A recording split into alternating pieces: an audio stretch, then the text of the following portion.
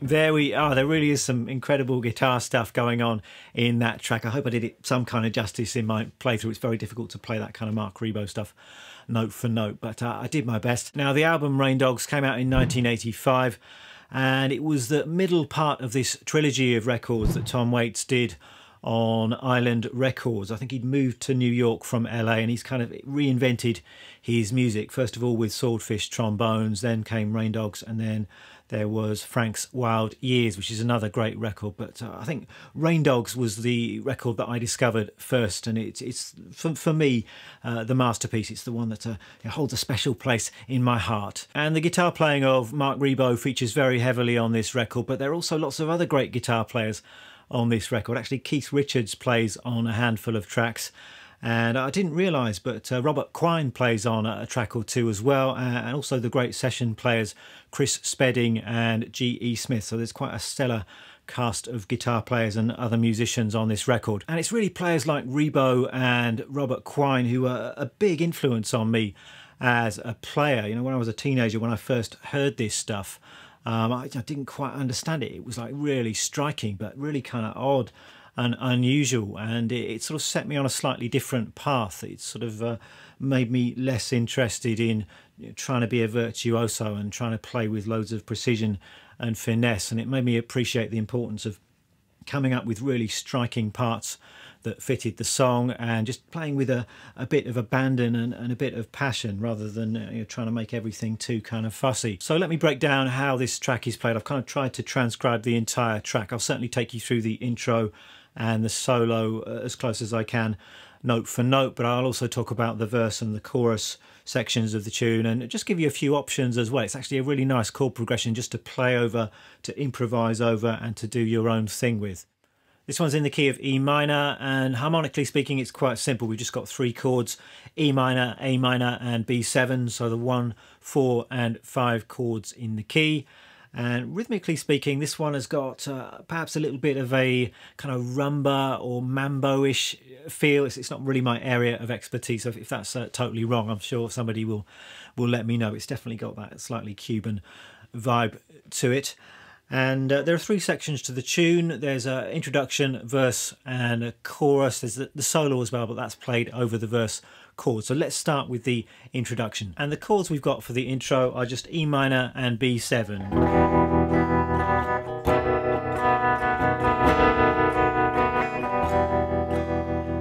over the top of that, Rebo is playing this really great melodic part, which really sets up the song nicely. The opening phrase is this.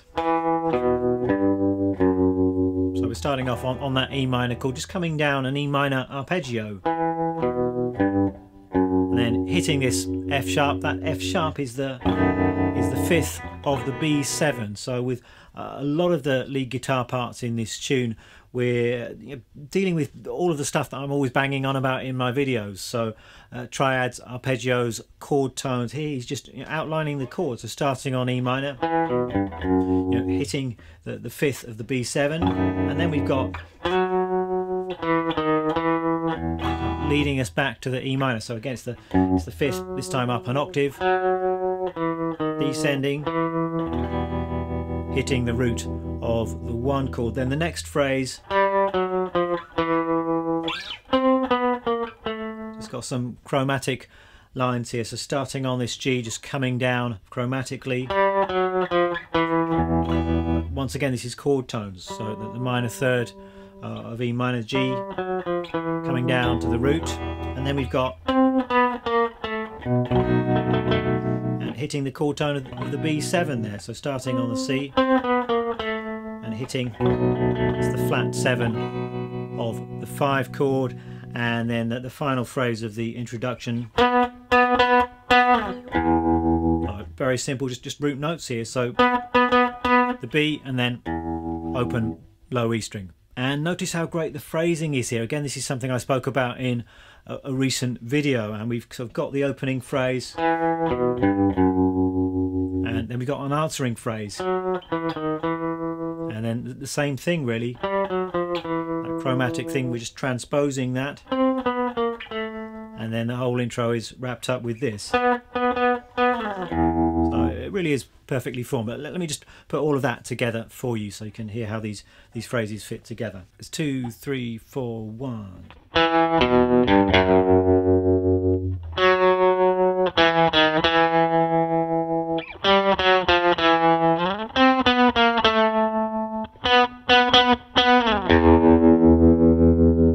Moving on to the verses, and I think on the first couple of verses you can't really hear exactly what Rebo is doing. It's mixed very low to make room for the vocals, but then in the last couple of verses you can hear his parts a little bit more clearly. It's more of the same kind of ideas, so quite simple, just arpeggios, chord tones, and occasionally some stuff from the E harmonic minor scale. If you're dealing with a minor key tune which has got that dominant 5 chord, then the scale that's going to fit that is the harmonic minor scale, and Rebo makes quite a lot of use of this scale throughout this tune. So if you're not familiar with that scale, it might be worth learning it. And I mean, the notes are E, F sharp, G, A, B, C. Got that D sharp in there as well, and then we're back to E. So that D sharp is the crucial note. That's what's allowing this scale to fit over that dominant 5 chord. So it's a great sounding scale, particularly useful in these kind of minor key situations. So for the verses, we're starting off on E minor, just outlining that chord. To start with, you might just like to think about your root notes, and then you can maybe find some arpeggio shapes. And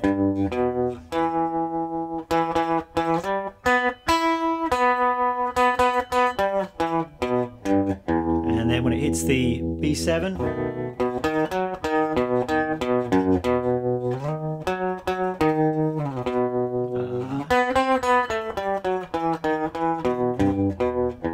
and then just finishing off with some harmonic minor stuff there. So really I'd suggest you just play around with that. There are various places where you can find these ideas on the fretboard. Maybe start by just locating your E's and your B's, your root notes, then you can expand that to some triads and some arpeggio shapes. So loads of options here.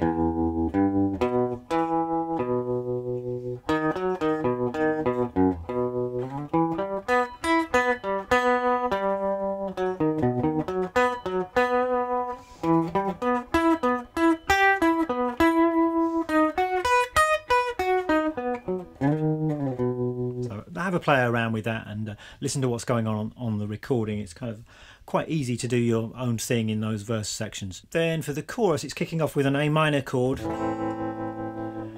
E minor, B7 and E minor. And the kind of strategy you can use playing over the chorus is very similar. I would suggest by just starting with root notes, and that's quite often what Rebo is doing. So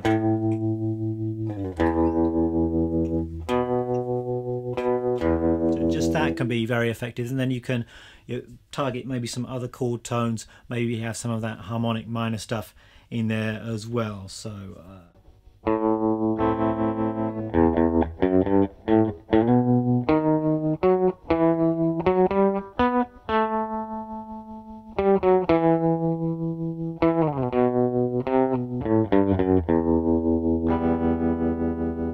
that kind of thing. I will be transcribing exactly what I'm hearing on the recording, so if you want access to that tab, check out my Patreon page. Let's check out the solo then. One of my favourite Mark Rebo solos, and not as noisy and out there as some of his stuff can be, and actually quite a learnable solo. I think if you do feel so inclined to learn the entire thing note for note, you will get an awful lot out of it. So let's go through this phrase by phrase. As I think I've already said, this is played over the verse chords, so just that simple E minor to B7 chord progression, and I'm playing a lot of it up around the 7th fret here. I should say that there are multiple options when it comes to playing a lot of these phrases, various places you can play the same notes on the fretboard. I'm just going with it mostly here because it sounds right to me. I'm preferring the sound of the lower strings. It just got a slightly darker sound, so I'm guessing this is where a lot of this stuff is played on the recording, but feel free to adjust some of my fingerings if it feels better for you to play it elsewhere on the fretboard. But the opening phrase, it goes like this. We've got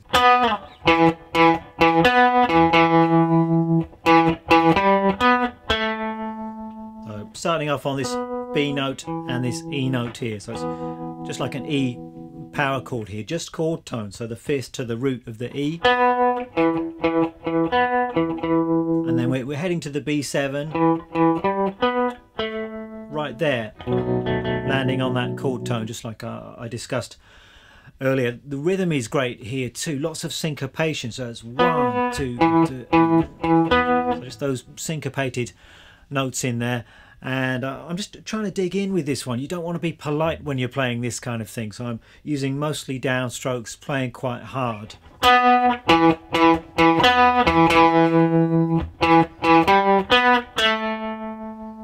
And then next we've got this.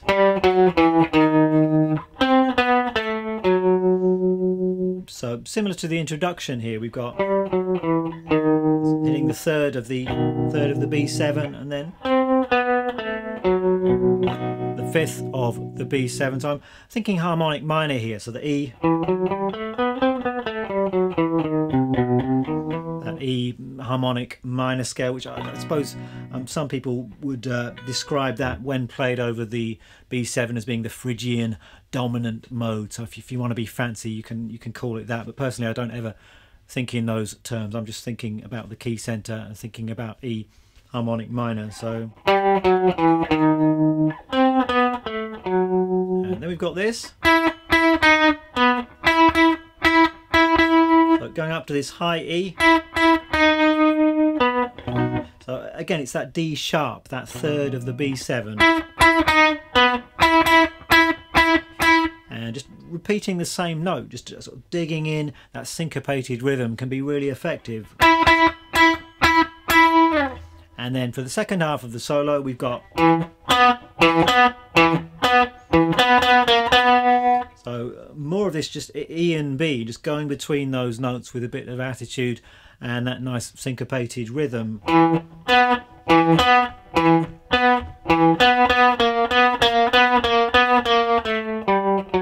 And here we've got some kind of chromatic stuff. I suppose you could see this as being the E blues scale here.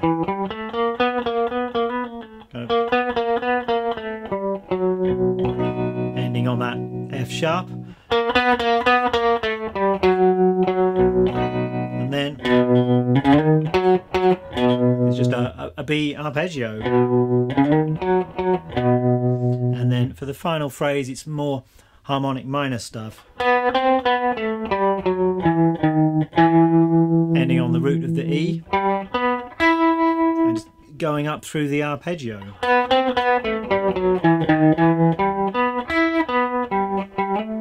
And then that's taking us to the chorus, so hitting the root there. So that's the final phrase. And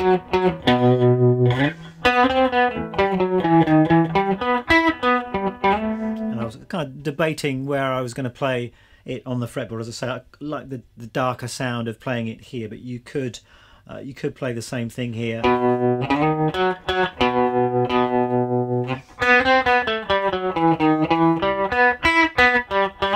That would work equally well, so up to you. Let me put all of that together then. 1, 2, 3, 4.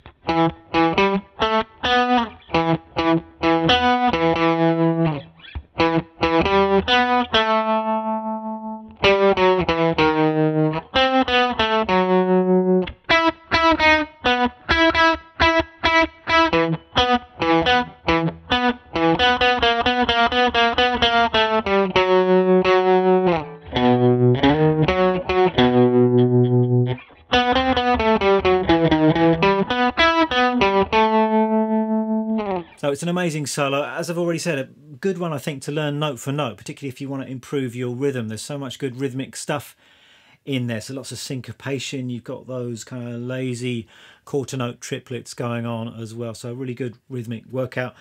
But also I think this chord progression is just a really nice one to play over. You could just make a loop of that E minor to B7 chord progression and try improvising some ideas of your own using these kind of materials. So E minor and B major arpeggios, the E harmonic minor scale, the E blues scale, and see what you can come up with. This is a solo. I don't think Mark Ribot plays the solo the same way twice. He's very much an improviser. There are in fact some great live Tom Waits shows where you can hear some amazing solos that Ribot has done over this, which are totally different from what he's done on the original recording. What gear am I using today, I hear you ask? Well, I'm using my Jazzmaster. This is a reissue 65 Jazzmaster or something, and I've got a Fender Princeton amp, overdrive coming from the J Rocket Archer, and that's it. Nice and simple, really. Just really works. I love the sound of the Jazzmaster into the Princeton. I'm using the bridge pickup today, and this tremolo as well. Tremolo is quite an important